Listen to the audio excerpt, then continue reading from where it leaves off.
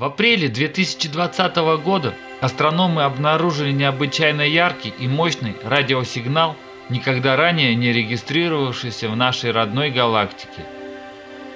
Источник этого сигнала – магнетар, тип плотного объекта с самыми сильными магнитными полями в космосе.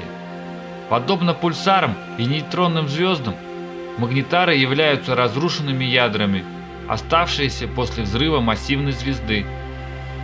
Но из-за сверхмощного магнитного поля их поместили в другой класс.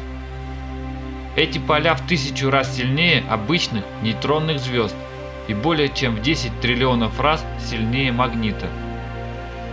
Они могут разрывать молекулы за тысячи километров, искажать форму атомов и накапливать огромное количество энергии. 27 апреля магнетар, названный SGR-1935, произвел стремительную бурю мощных рентгеновских вспышек, которые длились несколько часов.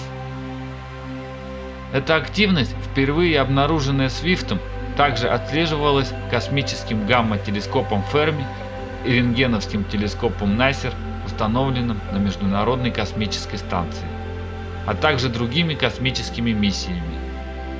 Поскольку буря закончилась рано утром 28 апреля, Найсер успел записать 200 рентгеновских вспышек всего за 20 минут. Позже, в тот же день, SGR-1935 выпустил еще один рентгеновский всплеск. Но на этот раз он сопровождался чем-то новым – мощным импульсом радиоволн, длящимся тысячную долю секунды. Чайм, радиотелескоп в Британской Колумбии, возглавляемый несколькими канадскими университетами, обнаружил сигнал и определил, что он пришел из окрестностей SGR-1935. Другой эксперимент, названный STAR-2 и проведенный Калифорнийским технологическим институтом и лабораторией реактивного движения НАСА, показал еще более яркий сигнал на разных радиоволнах. С 2007 года астрономы пытались понять источники мощных миллисекундных радиосигналов, называемыми быстрыми радиовсплесками, которые наблюдаются из других галактик. Их главными подозреваемыми были магнетары. По продолжительности и выделению энергии радиосигнал SGR-1935 был ближе к быстрым радиовсплескам, чем от других источников. Впервые астрономы увидели, как магнетар в нашей галактике производит сигнал, ранее видимый только в других галактиках.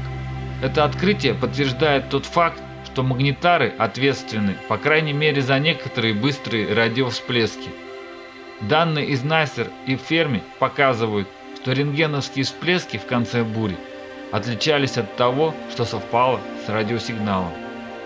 Это событие выделяет его среди других извержений, и дальнейшее изучение может дать к пониманию тому, почему он дал такой радиовсплеск.